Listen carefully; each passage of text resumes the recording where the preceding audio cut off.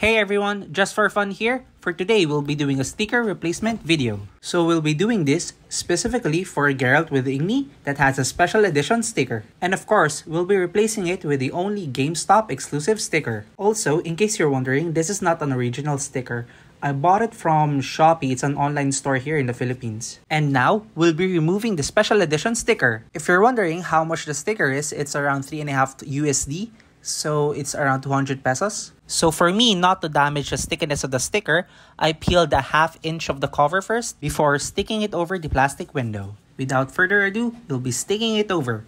I gotta say, it really looks good. It really looks like the original. But of course, there are subtle differences, which we're gonna talk about later. So I do not recommend this, especially if you're gonna replace the sticker just for the sole purpose of reselling it for a higher value.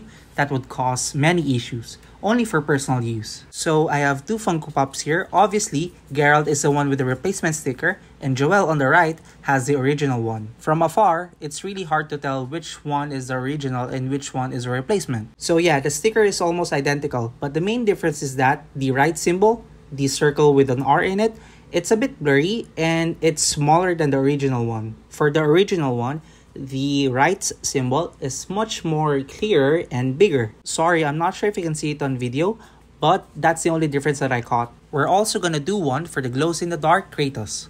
Doing the replacement now.